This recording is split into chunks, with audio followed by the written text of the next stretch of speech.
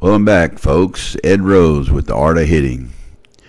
I get a picture here with Ted Williams, and the next shot is me and Pete Rose. I put these pictures in here because I want to let you know I've been around some of the greatest hitters and picked their brains in baseball. And I couldn't put up all the pictures of the great softball players I played with. You name them, I either played with them or against them. Got a lot of experience, many, many years. I think it's 57 years. 57 years in softball, over 200 and some titles. I mean, the list goes on. But I'm here just to share with you what I consider the 5 principles of the art of hitting. Be aggressive. And that's the story that Pete Rose shared with me. He said, Ed, I asked him, I said, Pete, what's the number 1 rule of hitting? He said, be aggressive, Ed. I said, what's number 2? He said, be aggressive, Ed. And I said, well, what's number 3? He said, be aggressive. So as smart as I am, I figured that was important to be aggressive. No, I've always been aggressive. He just confirmed it. Now, number 2 is let the ball come to you. Don't go after the ball. You know, sometimes, people chase the ball. I'm talking about chasing a bad ball. Let it come to you, come to the point that you can strike it well with your arms extended. Keep your hands back as your front foot plants. Always keep your hands back. You can have a semi-bad swing and still hit well if you got your hands back. Watch the ball hit the bat. Probably the biggest thing you need to focus on. And I know all these rules and I've practiced them, but I make mistakes. But watch the ball hit the bat. Stay within yourself. I can't be Bob Waldyke. I'd like to be, or Bruce Mead. I'm Ed Rose. I stay within myself. You be yourself. Now let me take a minute just to review my concept of the art of hitting. The art of hitting is the fact that everyone does it a little bit differently. There are basic rules, like the 5 principles. They're basic, but you can do it many, many different ways if you're successful. If you do something that looks like it's out of sync or what's normal for softball, then if you do it well, it's going to work for you. What you have here is a couple of slow motion shots of you see me following the basic rules of let the ball come to me, keeping my hands back and watching the bat hit the ball. I think you'll see those particular principles being followed by all the videos you see on this clip. Staying within yourself simply means if you're not a home run hitter, don't try to hit a home run. Now, gap shots is what you're looking for. If you're a young guy, it's good to go ahead and try to become a home run hitter. If you're an older guy, it's probably better just to, go with base hits.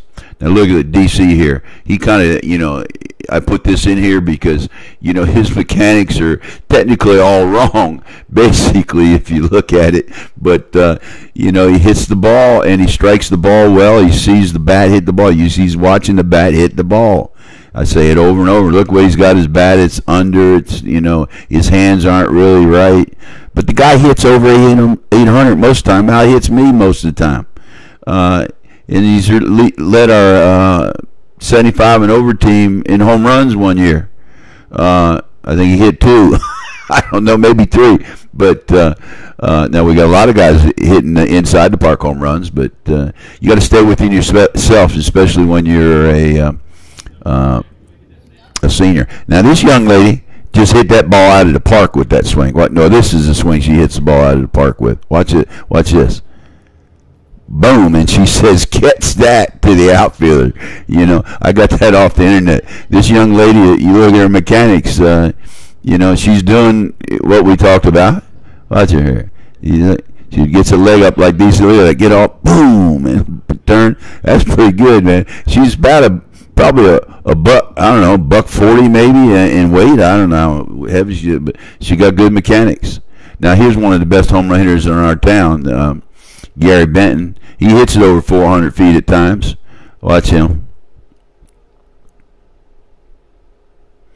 Step, plant, hands back, come around, boom. Now he hit that square, so he's line shotting it. If he was want to hit it out, he'd have spun it. See what next shot we got of maybe Gary. Maybe, yeah, this is Gary again. Let's see again. Using his overlap grip.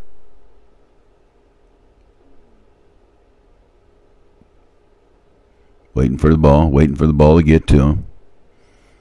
Steps, his hand's still back, around. Now he spins that puppy. He got on the bottom of it, and it's a long way. He hits it in practice about 350, 360 consistently. He's a powerful man. About 51 years old, I believe. Yeah. Look, he's an artist. He's looking at his art.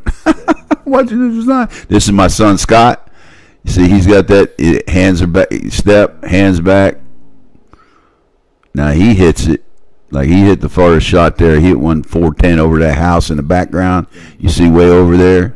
He hit one over there, once or twice. He can hit, man. Big old boy now. He's 6'2", about 250. So he's bigger than his daddy.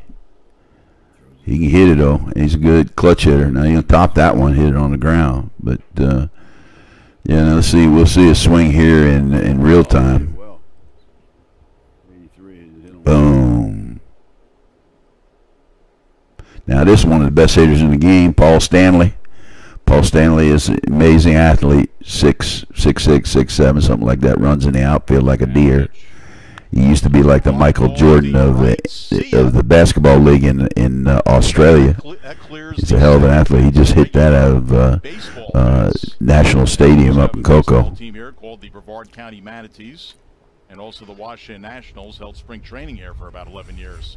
That one cleared both walls, so that'll end the inning. And so we'll end on one of the best hitters in the game, Paul Stanley. And you guys follow them rules. Be aggressive.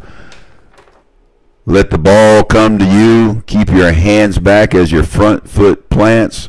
Watch the bat hit the ball. So important. Stay within yourself, folks. See you next time. Hit subscribe. Thank you.